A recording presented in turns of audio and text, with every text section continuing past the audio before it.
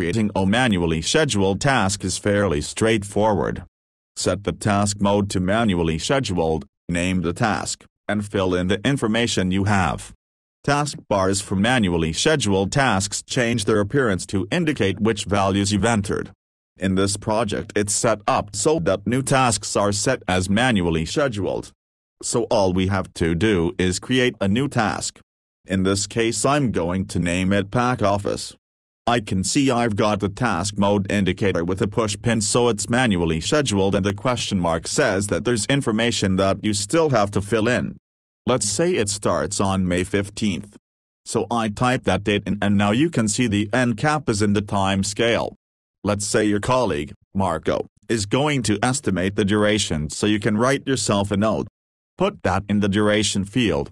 While the taskbar doesn't change because you've just written yourself a note, but a few days later when Marco gets back to you and says that it's going to be 2 weeks, you can select the duration cell, type in the 2 weeks, and now you've got a 2-week-long taskbar in the time scale. You can also see that it shows a dark cap at the end because you got a start and a finish date. By giving the task and start date and a duration, project can figure out when it's going to finish. One of the things, because it is a manually scheduled task, the taskbar is teal. If it were auto-scheduled it would be a blue color. The other thing is the question mark goes away because now you have all 3 fields. Well, there's another look for manually scheduled tasks and that's when a task has a duration, but no dates. So let's create another new task and in this case I'm going to type 3D in the duration cell and that's for 3 days and you can see there's a taskbar and it is 3 days long. But the ends are kind of blurred out and that's the sign that there are no dates assigned to this task. What project is to put in the time scale is basically it starts it at the project start date. So that's May 7th. With manually scheduled tasks you can fill in partial or complete information. It's easy to see whether you need to provide more info for a task by looking at the task mode indicator and the taskbar. Creating an auto-scheduled task is simple. You set the task mode if necessary. Name the task, and fill in a few values. So let's create a new task in this schedule. Click a blank cell, type the task name, move to New Office. Let's set up as manually scheduled so I click the task mode cell, click the down arrow, and choose auto-schedule. You can see the indicator changes. Now I have got the task bar in the time scale. You might wonder how project figures out where to put the task in the time scale. Well, this task is actually a subtask under the repairing week. So it uses the start date of the summary task. You'll also notice that the duration cell is filled in with 1 day with a question mark. Well, that's the project's way of telling you that it put in an estimated duration and you need to put in your estimate for how long the task is going to take. So just click the cell, type in your estimated duration and press enter, and you can see that the question mark goes away. In addition, because we've changed it to 5 days, the taskbar now shows 5 days. If you're going to set up a project that's auto-scheduled, you don't have to change every single task. Just go down to the status bar and click the new tasks entry and then choose auto-scheduled.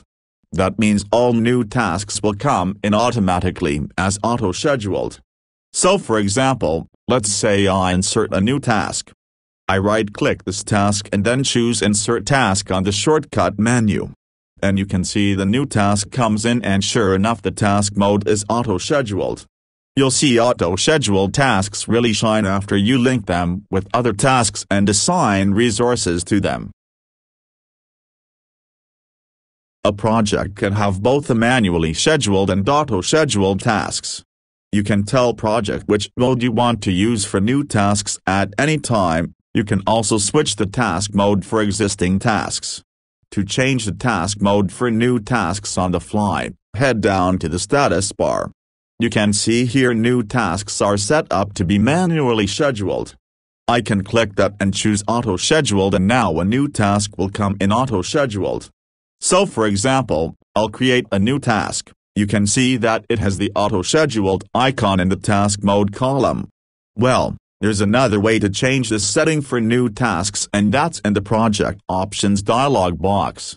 So go to the File tab and click Options, then go to the Schedule category. We'll scroll down a little bit to the Scheduling options for this project section, and you can see New Tasks Created, and it's set to Auto-Scheduled, which is the same as what's in the status bar.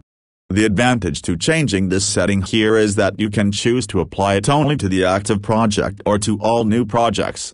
To do that, click the down arrow in the heading. In this case, if you choose the project name, it's just the active project, or you choose all new projects and it'll set new tasks to be created in that task mode for every new project you create. Now I'll click OK to close the Project Options dialog box. Now, the other thing you can do is, you can change the mode of a task once it exists. In this view we have the entry table and it has the task mode column, but the schedule table and the summary table also have the task mode column, so you can change it in any one of those, or you can insert the task mode column in any table you want. But to change the mode, just click the cell, click the down arrow, and choose the mode that you want. So go ahead and set the mode that you typically use. After that you can switch modes whenever you need to for one task or all new tasks.